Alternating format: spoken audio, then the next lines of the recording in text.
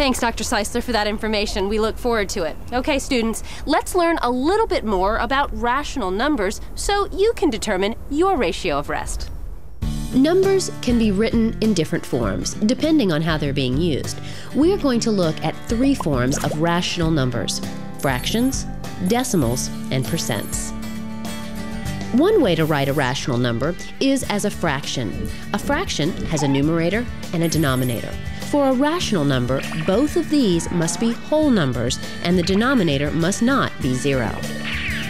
The denominator is the number of equal parts you divide the whole into. The numerator stands for the number of pieces you are considering out of the whole. For example, Norbert is going to eat a pizza. Now the pizza is cut into 10 equal pieces. He eats 7 pieces out of the 10, so we can say he eats 7/10 of the pizza. Even a whole number can be written as a fraction when you put it over the number 1.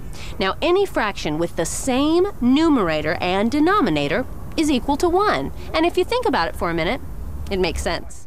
If Norbert had 10 slices in the whole pizza, that is the denominator. And if he ate 10 of them, that is the numerator. The resulting fraction would be 10/10, or 10 divided by 10, and that equals 1 whole pizza. Another way of describing how much pizza Norbert can eat is by using a decimal. To express a fraction as a decimal, we divide the numerator by the denominator. In Norbert's case, we divide 7 by 10, like this. We call this 7/10.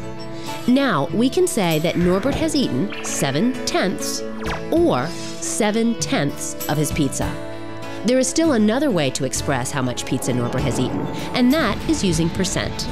Percent is a special fraction that is always based on 100. We can express any decimal number as a percent simply by multiplying by 100. 7/10 multiplied by 100 is 70%. Let's review. 7/10 equals 7/10 equals 70%. Now that you know how to express rational numbers as fractions, decimals, and percents, try this example. Don't forget to look for equivalent fractions, too. Norbert orders an 8-slice pizza and eats 6 of the slices. Show how much he ate using a fraction, a decimal, and a percent. Teachers, now might be a great time to stop the program as students work this out. Welcome back. How did you do? Norbert ordered an 8-slice pizza, so 8 becomes the denominator. He ate 6, so that is the numerator. Norbert ate 6/8 of the pizza. To find the decimal, we divide 6 by 8. The answer in decimal notation is 75/100.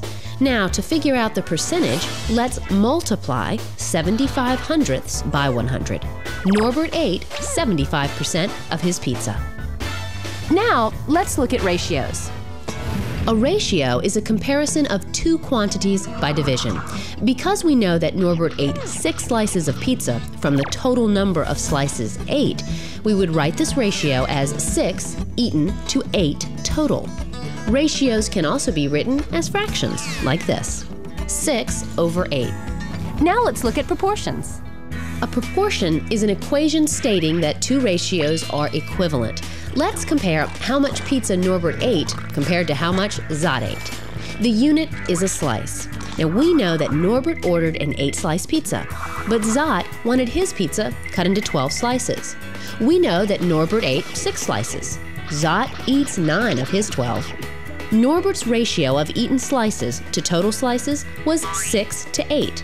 What will Zot's be? That's right, 9/12. To see if these ratios form a proportion, we set them up like this. 6/8 equals 9/12. Next, we cross-multiply the denominators and numerators like this. If the answers on either side of the equal sign are the same, then the 2 ratios are proportional. Now that we know Norbert has been well fed, let's visit with students from Cole Middle School in Oakland, California. They're doing a classroom activity on decimals and percentages, along with some scientific observations on their sleep. Hello, welcome to Cole Middle School. We're about to show you a cool activity that you can try with your class. You can view and download this activity from the NASA Connect website.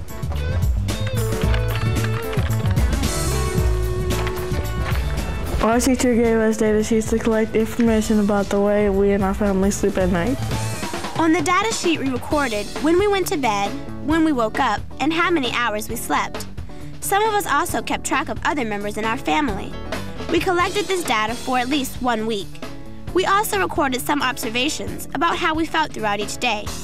Using the logs, we made graphs to see if any patterns occurred in our data.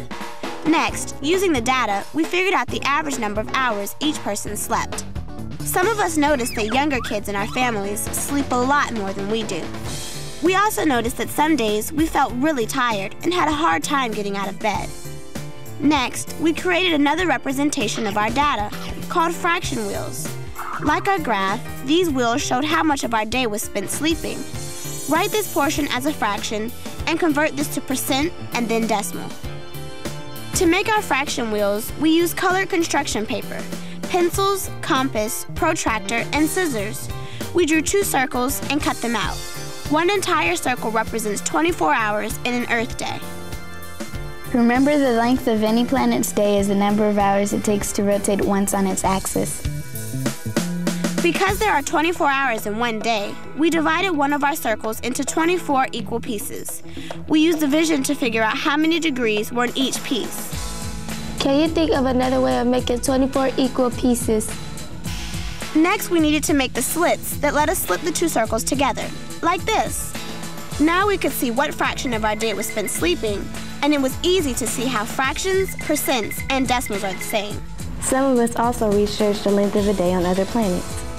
For more information about this and other student activities, visit the NASA Connect website. Awesome job. Well, we've seen how Cole Middle School conducted the activity. Let's return to Derek's challenge. Take it a step further and see if we can help Norbert out. Oh, my hams are talking to me. Thanks, Jen. Okay, kids, you have learned how to set up ratios. Let's apply what we have learned to Norbert and Zot as they explore the other bodies of our solar system. We want to make sure Norbert and Zot get the right ratio of rest. On Earth, Norbert feels pretty good when he sleeps about 9 out of 24 hours, or 3/8 of the day, a lot like you. But if he wants to get the same ratio of rest when he visits Neptune, how much should he sleep? First, you will need to find out how many hours are in a whole day on Neptune. Next, we need to apply ratios and proportions. Remember, a ratio is a comparison of 2 numbers by division. In this case, we are comparing hours on Earth to hours on Neptune. The unit of measure is an hour, and a proportion is a statement that 2 ratios are equivalent. How many hours of sleep are needed on Neptune in order to create a proportion with the same Earth rest ratio? Teachers, now is a good time to pause the program. Let's see what you came up with. You should have set up a proportion that states 9 over 24 hours on Earth is equivalent to X over 16 hours.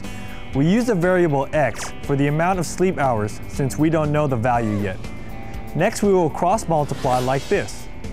Find the products on both sides of the equation and solve for X. X equals 6.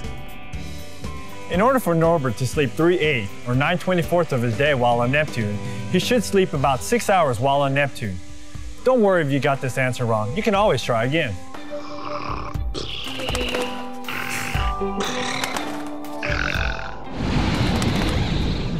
Wow.